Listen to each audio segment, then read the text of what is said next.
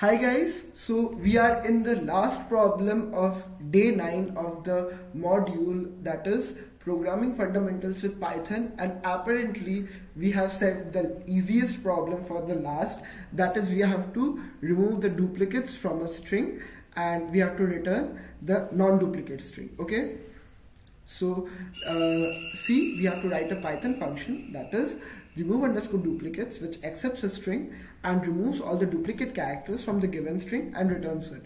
So let's just jump into our PyCharm and start coding it. This is basically the we had done, I guess, in day 1 also, where we had removed the duplicates from a list. So this would be easy to do, but this is only, instead of a list, we are using a string, and the rest of the things would be the same.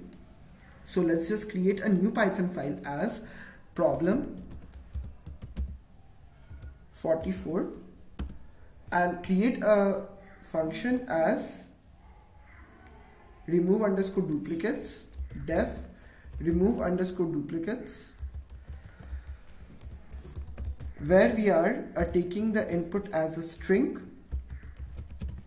and for our output, let's just keep output as an empty string here, and we would be appending the non-duplicate characters here.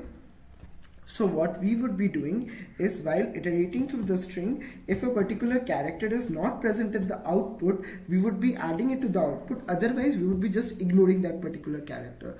So let's just see what, write a code for it. For character, for C in string, if C is not in output, we would be adding it to the output. Output is equal to output plus C. So we are getting our output. Let's just return this. This is it for the code, guys. There is nothing more to it. So let's just return our output, and let's call this function from print remove underscore duplicates, and let's just provide a string here.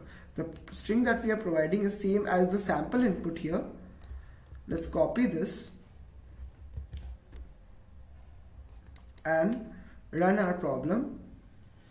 So we are getting the output as a string which is containing of only those characters which are non-duplicates, and we have successfully coded this particular problem where we have been provided a string and we have removed all the duplicate characters from the given string and returned it, which so as you can see that our output should be 12345 abz at the rate hash star.